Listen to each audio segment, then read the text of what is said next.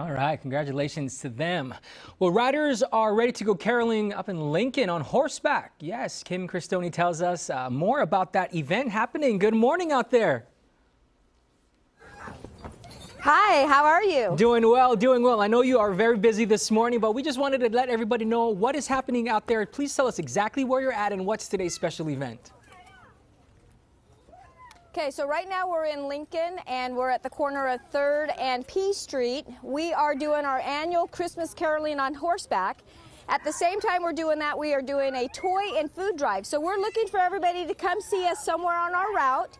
Donate your new unwrapped toys and your non-perishable food items, and we have pickup trucks. There's 3 of them that will be going along with us on our route, and they'll be happy to pick up the donations. All of those go to the Lincoln Lions Club, and they will use those items for their distribution to the local families next week. I mean, that is incredible. I know this is your 7th annual Christmas caroling on horseback. You have about 10 horses with riders on it this morning, right?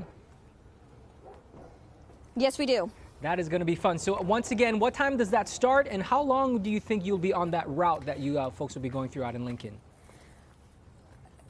Hopefully we'll get mounted and ready to go in about 10 or 15 minutes, and we should be out both sides of Lincoln, all over town until 4 o'clock today. All right, Kim, I'm going to let you get ready and saddle up. We'll be joining you in the next hour out in Lincoln. Again, this is happening this morning, so thank you so much. We'll get all of them set up, and we'll join you in the next hour. All right, thank you so much. All right. Bye-bye. Looking good out there. How fun is that to ride horses and doing some caroling?